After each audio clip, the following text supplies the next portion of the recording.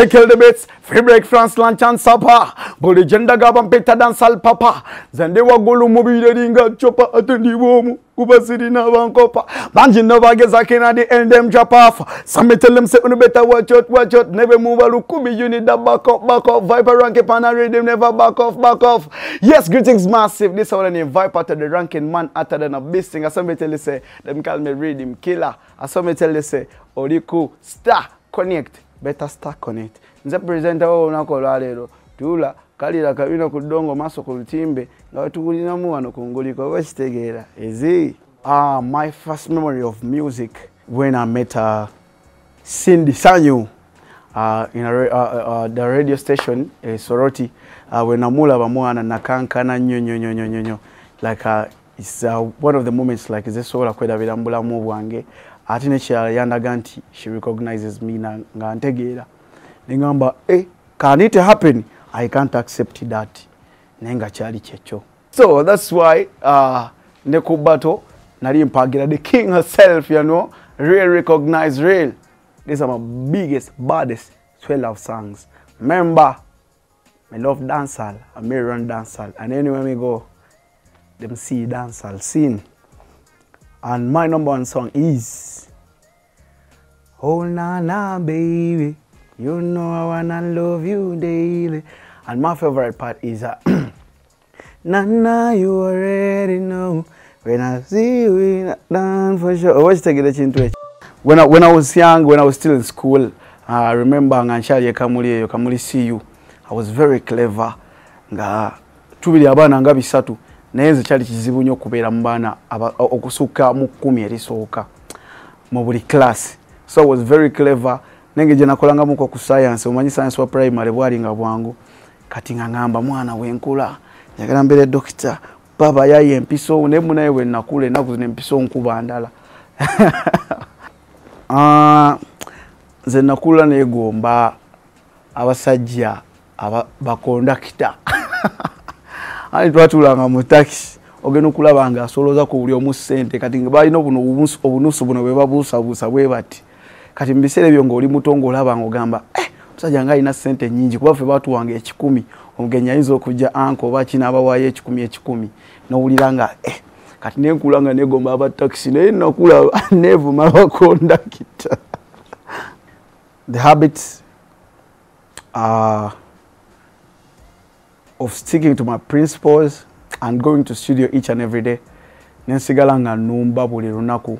No matter what people say, no matter what people do to me, then sigala numba and sigala ngena mu studio to produce good work. Ela sigala nga nkolo muziki omulungi. A lot of people have been complaining about my music. They say the music is too good. You need okusaga muko.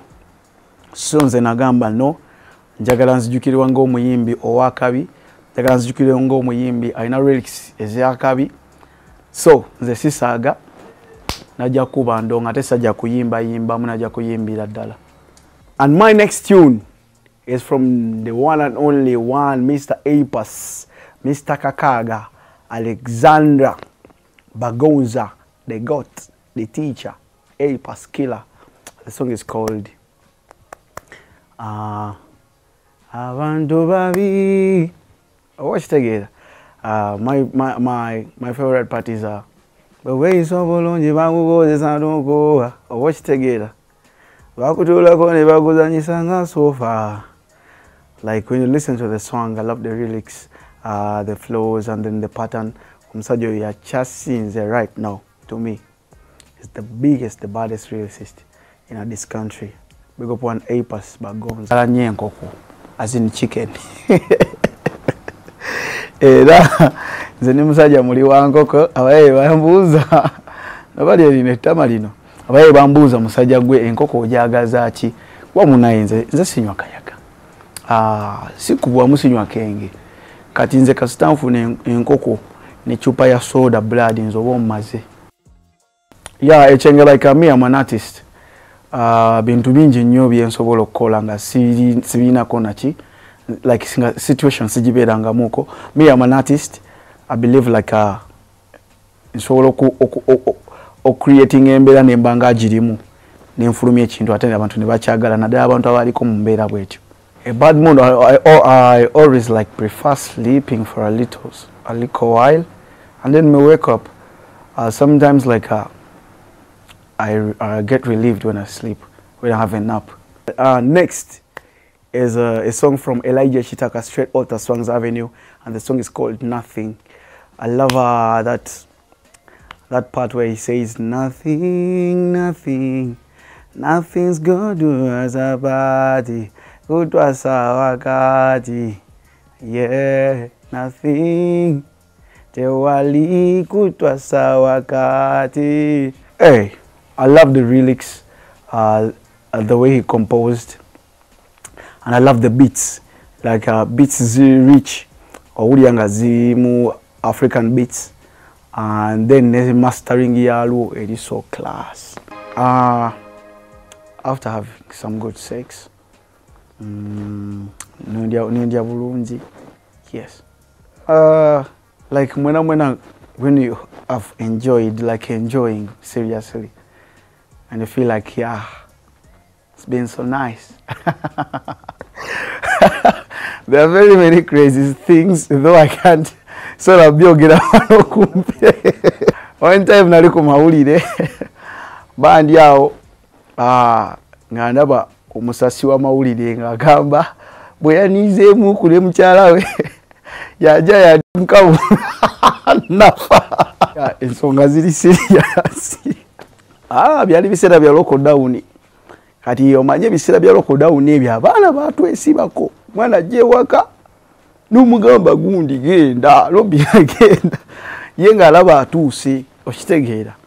So kati ndowooza omusajja yagezako goba omukyala waka n'akola ki? Koyi kankulemesa eddigo, kitegeera kankulemesa essala.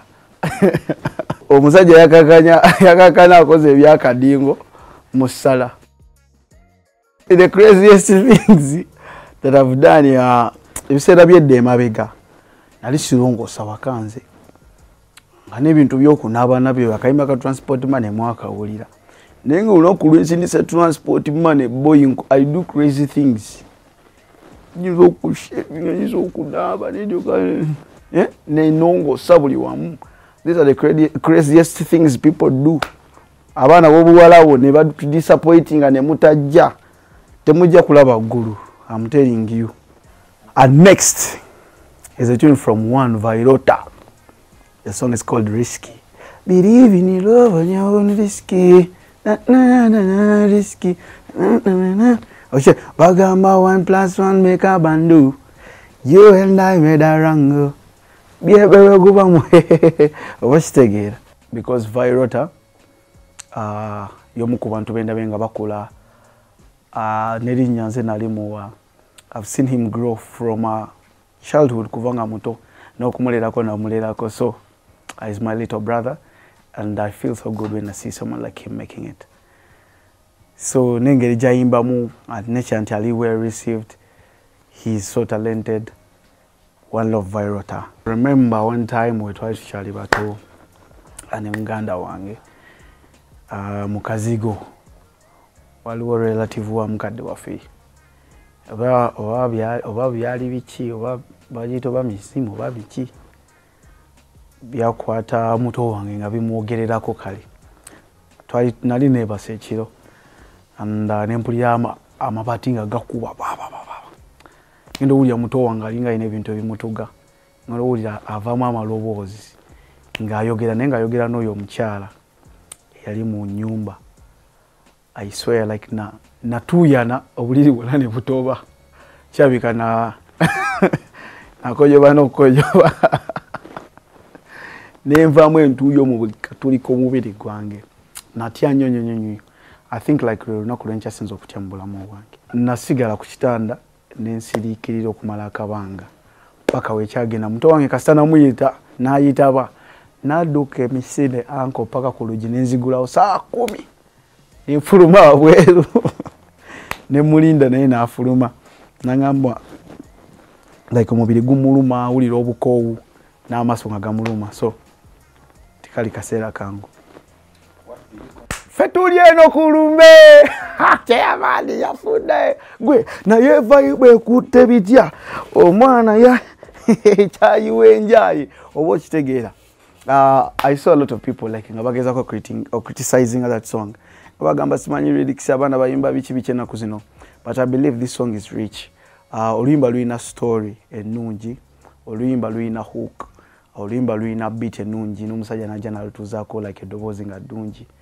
Nti ennaku zino ennyimba abayimbi abasinga ze bata ojja kuya tezina storyline. Omwana yakunnyonnyola bajja batya okugenda ku lumbe kiki ekyabatwalayo, bajja batya okubafumbira akacaayi k'enjayi. Owulira ng'oluyimba lutambula. The message is there in that song. So, big up One Planet. By the way, One Planet is that guy Gwen Namanya even before Ngatana blowing up. And he used to call me Nenga Simanyi. Era no yakubira hit na isitagide nti yeye. So wanzijukiza nebanga mati yenze nti gwe. So I love the song, and the reason why it's on my playlist nti oluyimba mwana olina story ya kabi n'omuya yayimba ekintu nga kyaddala. Love. Yeah, love is the sweetest thing that I've ever seen, that I've ever got. You know, fame, a journey again. Akaseera katuuka ngo abantu tebakumanyi. Nego mukwano gusigalawo, you see. And we need to spread love, you know, love of the world. Spread love each and every day. Chaja yange njirete. Gomanyi omuntu okubbira kya, omuntu ogenda ne kyajayo. Throwback, njaba wakayimba kali wakayimba what I wanna say to you. Obo kategera akakayimba kalimu bachali abakabi mulimu Benon from Swangs Avenue, ne mujja mubera mu Peter Miles, ne mujja mubera mu Vampino, ne mujja mubera mu Tikita, ne mujja mubera abayimbi bali muli eri blood bali bachali basandala bayi basandala bayensendelewo yenderewo kayimba kamanyi nnyo.